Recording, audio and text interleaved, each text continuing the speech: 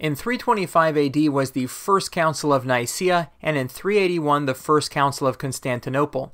When these councils took place, the church body that participated contained the bishops, members, and congregations that would in future centuries divide into the Catholic Church, Orthodox Church, and Oriental Orthodox, and also the Church of the East.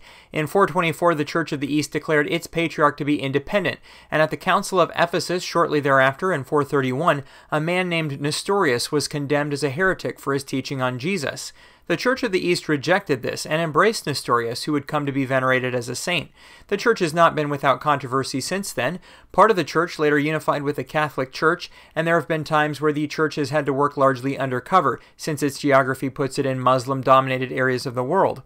Part of the undercover worship led to the Church not making large use of icons, and still today the Church does not often use them. At its height, the Church's presence extended throughout Central Asia and China, and today it is often found in ancient Assyria, including parts of Iraq, Iran, and Turkey, among others, as well as so-called diaspora communities in some Western nations. There has been a decline. In the year 1000, the Church had 68 cities with resident bishops, and in 1405 there were only 7. Today's Assyrian Church of the East is one of the groups that claims to be the continuation of the Church of the East. In many ways, they look like an Eastern Orthodox church that uses the Syriac language. However, the issue of the nature of Christ is still a sticking point.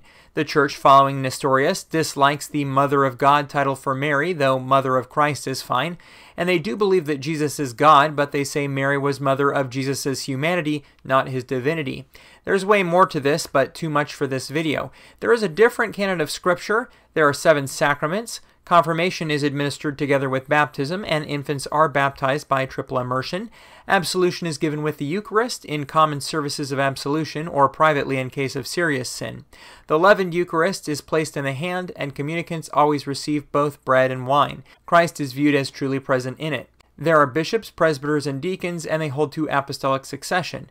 They have 350,000 to 500,000 members today. As stated, the Church of the East is one of the churches that was separated from the same set of churches that have become the Eastern Orthodox, Roman Catholics, and Oriental Orthodox. Click here to watch the next video about Oriental Orthodox, or if you want to learn about 50 other Christian denominations, click here.